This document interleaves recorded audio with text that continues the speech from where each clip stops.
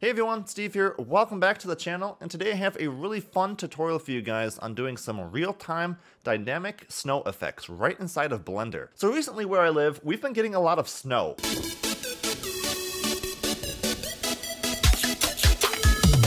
And I'm, just a little bit excited, as maybe you could tell. Well, anyways, this got me experimenting using Eevee and some particle systems, along with some dynamic paint tools to create a real-time dynamic snow effect, with the snow actually affecting different objects in your scene and dynamically piling up on surfaces over time. This is an effect that I think could be really useful for a lot of you guys, and it's just a ton of fun to play around with, so I'm really excited to share my secrets with you. But first, I have something I want to quick show you guys. This is the crazy amount of snow we already have, and the first day of winter is still a week away. So while I'm out here, I wanted to quick thank Dashlane for sponsoring this video. Dashlane is a mobile and desktop app that speeds up everything you do online by safely securing all of your info like passwords, credit card, and personal information, and makes the internet a safe one-click autofill experience. Okay, this is freezing. I can't do this out here. So recently I actually had a scary personal issue where some of my accounts were hacked into, and I had to work hard for a few days to recover those accounts back to normal. So Dashlane is actually what I'll be using myself now to keep my information more secure online while still having the convenience of quickly logging into accounts and using autofill. If you also want to get Dashlane, just use the link in the description below and it will be completely free on your first device. Plus you'll get a 30-day free trial of their premium version.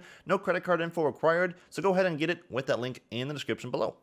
So here's a very basic scene that I've prepared to use our effects on. If you guys want to download this scene just with a few textures and the layout that I have here, you can do that in the description. Just an easier way to get you guys the HDR and the textures available in the scene. HDR is from hdrhaven.com and the textures are from textures.com. But just a very basic scene here to demonstrate this effect. So to start, we obviously need some falling snow. So I'm going to go ahead and give us a snowflake to work with. By shift right clicking over here, I'm going to add in an icosphere. So go shift A and add in a mesh icosphere, and under the mesh settings you can see over on the bottom left here, I'm just going to take the subdivisions down to 1 to make that a low poly little snowflake. Now we need an object to emit these particles to fall as snow, so I'm just going to put my cursor above our little scene here and go shift A and add in a plane. We'll scale this up almost as large as our surface here by going to top view. I'm just scaling it up until we're close to being as large as the plane below it, and that will work just fine. We can pull it down until it's just outside of camera view here. And as you can see, it's casting a shadow right now. If I give it a material and then down in Eevee, go down to the shadow mode and change it to none, we won't have any shadows being cast from that plane. So jumping over to the particle settings, I'm going to hit plus for a new particle system. I'm going to leave this on emitter, and I'm just going to give myself a little bit more timeline here. So I want this to end at about 400 frames, so we have more time for our simulation to happen. And then I'm going to make the end frame here of our particle system to also be 400. And if I play it back right now, you can see we have those points falling. That's fine. I'm going to drop down the velocity setting here and take out the normal velocity. Just make that a 0 so we don't have any velocity there. I'll give it a little bit of object velocity here by giving it a 0.2 just to give the particle a little bit different of a starting speed. And we'll give it a little bit of randomization by giving that a 0.2 as well. Now we're going to want to choose undo render. We're going to choose render as object, and that object is going to be that icosphere we added in right there. Right now those particles are really tiny, so we're going to go ahead and scale them up a little bit so we have some nice chunky snowflakes for our scene, just for a demonstration purpose. And we'll give it some scale randomness too, about a 0.5. As you can see, they're falling a bit too fast for my liking. So under the physics, what I'm going to do is I'm going to give it a bunch of Brownian motion. This is basically perfect for snow. Brownian motion is going to give them sort of a weird sort of falling pattern. They'll have sort of their own momentum to them. And by giving this about a 12, this will just kind of give them more of that snowflake where one will be going one direction, the other will be going the other direction, and it'll look really cool. Perfect for snowflakes. I'm also going to give it a little bit of dampening. We'll go about a 0.25, so they're falling a little bit slower. And you can kind of see that effect that I'm going for. Maybe we'll just make that a 0.2. Now all we have to do is adjust the lifetime so these snow particles are lasting past our plane there. So scrolling up to the lifetime, I'm just going to make this last about 70 frames. And you can see that allows the particles to fall through the floor there, which is perfect. Maybe make it just a little bit more to make sure they're all making it to the ground. We'll go ahead and make that a 75, and that will be perfect. So there's our falling snow. Now let's have the snow affect our surface. So this object, like I said, is just set up very basic with 2 textures now. So I'm going to split my window here and open up a shader editor so you guys can see what I'm talking about here. And as you can see here, I have a very basic material set up on our mesh. 2 principled shaders plugged into a mix shader. And the top one, if I control shift click it, you can see it's just a mixture of grass and snow.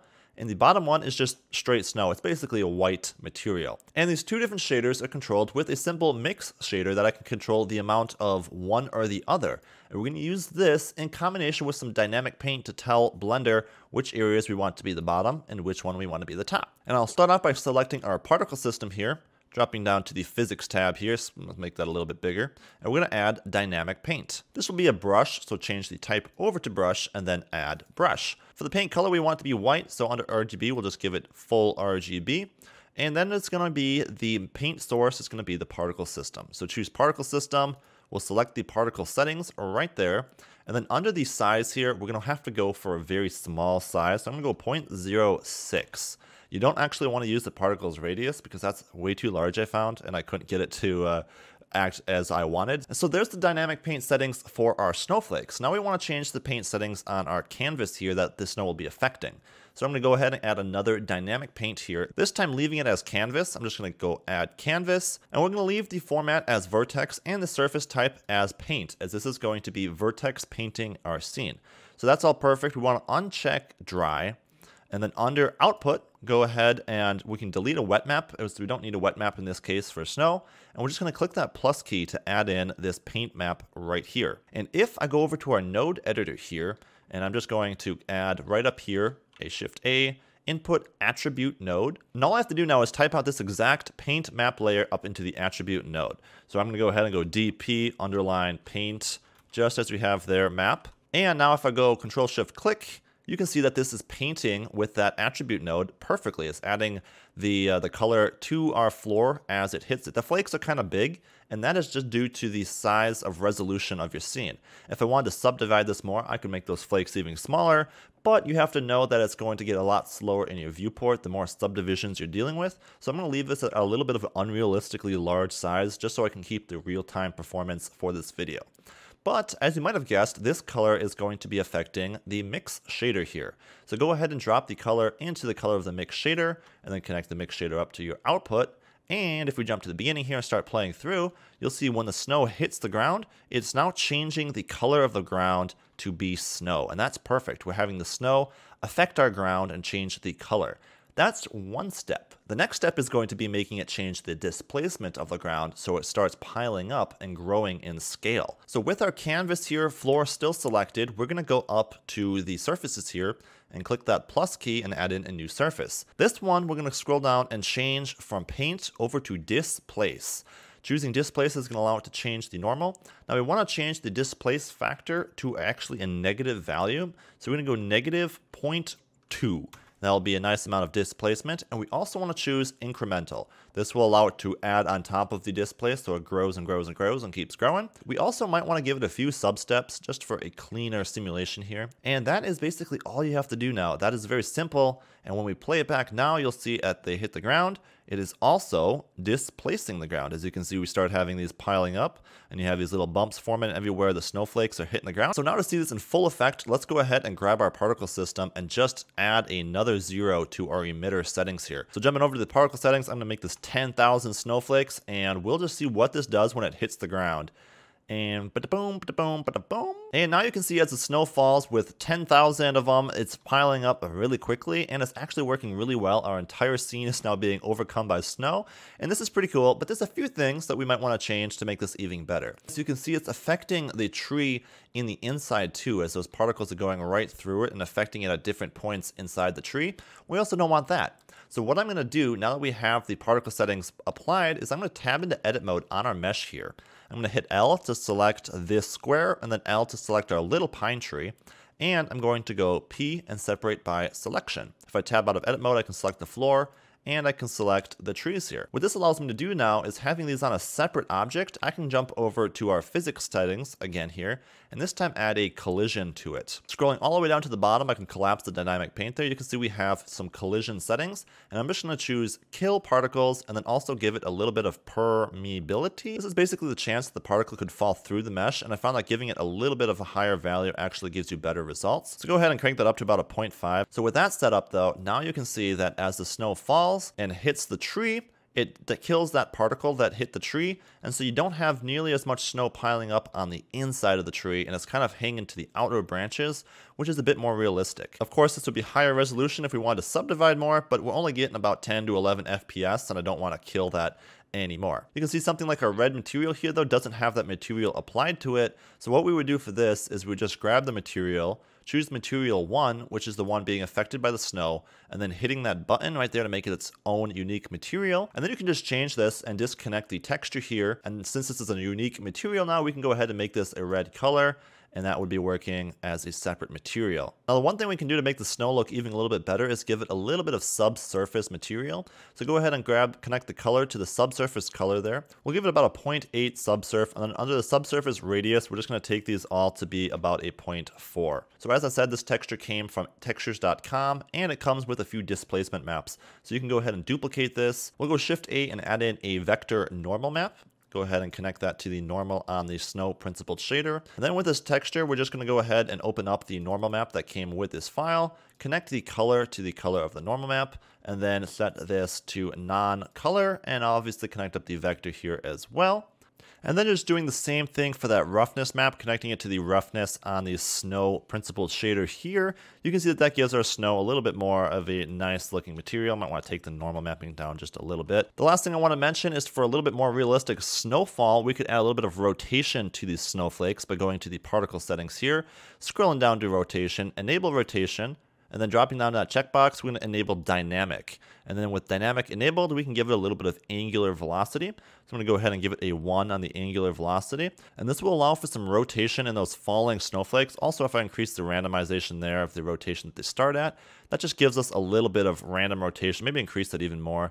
So we have a little bit more of those spinning sort of particles falling. And then in Eevee here, what makes this look really nice is if you grab the camera and add just a little bit of depth of field by enabling depth of field right there. Something like that, playing around with the settings a little bit to get the focus set right, looks pretty cute. Now there's one other way that I want to show you guys how you can deform the mesh here, and that's by actually adding like footsteps into the snow, so kind of the opposite of the snow falling.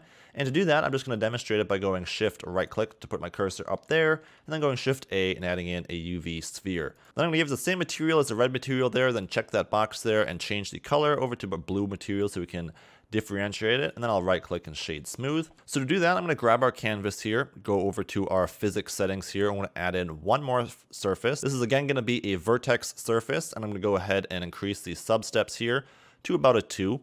And I'm going to change it to displace as well. So what I'm going to have to do on this surface is use brush collections, because if I had this setting set up to take away mesh here, this would also have the snow taking away the mesh, as they're both using the same settings right now. So what I'm actually going to have to do is I'm going to have to grab the particle system here. I'll also grab that icosphere and go Control G to create a new group.